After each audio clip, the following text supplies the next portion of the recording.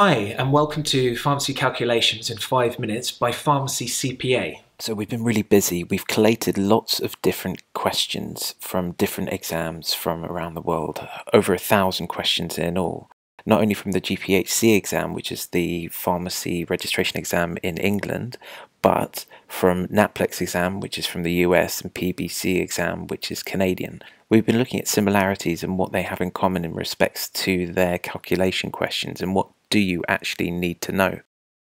What we came up with was this, the pharmaceutical calculation hierarchy. Basically it starts off at the bottom, the easiest parts, and then works its way up to the top where you have the hardest things.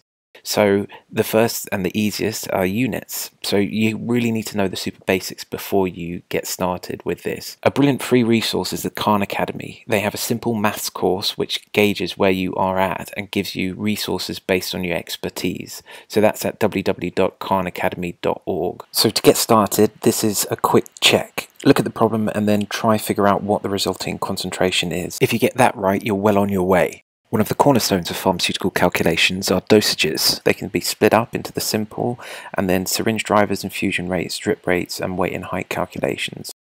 So you may want to pause the video at the different questions that we're cycling through. This is the syringe driver question. It gives you the principles and then goes through first example, second example, and one of the questions from either the NAPLEX or the GPhC exam. This is infusion rates with another question there. Drip rates, it goes through the principles and 3 worked examples and 1 example for you to try, and then weight and height dosages. The next part is using formula.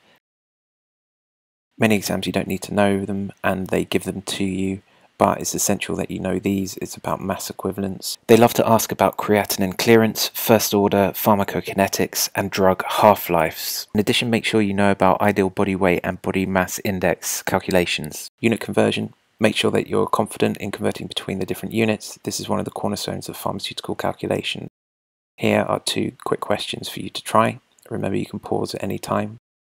The next stage up is dilutions. You've got something called single dilutions. Many questions you will encounter will inevitably contain examples of solutions, asking you to dilute them and make them more concentrated.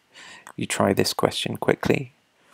Multiple solutions. Some questions will ask you to mix 2 volumes of concentrations of known volume. If the volume is unknown, you will need to use alligation, which will be discussed at the end of this video. If you do this quick question. Next stage is formulations. You can either extemporaneously prepare tablets or liquids.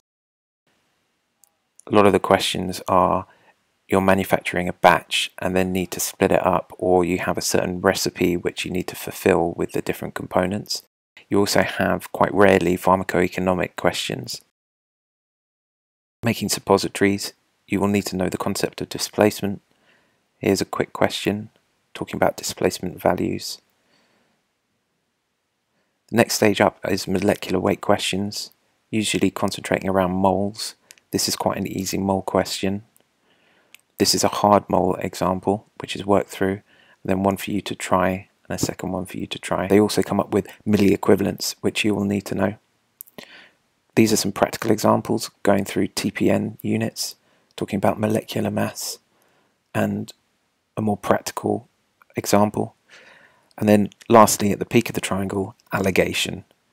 Make sure you're not scared of it. Alligation is an arithmetical method of solving problems that involve the mixing of solutions or mixtures of solids possessing different percentage strengths. You're essentially getting 2 solutions and then mixing them together to create a new concentration. Be warned that there is something called Alligation Alternate. This occurs when you have 2 solutions of differing strengths which you have to combine to make a new solution. This is just a quick example and it's easily recognized as you have 1 strong solution and 1 weaker solution, and you've got to combine them to create a strength of solution which lies in between the 2 strengths. This can sound complicated, however, if you learn this statement and memorize this picture, then you'll be absolutely fine. Try this example on for size.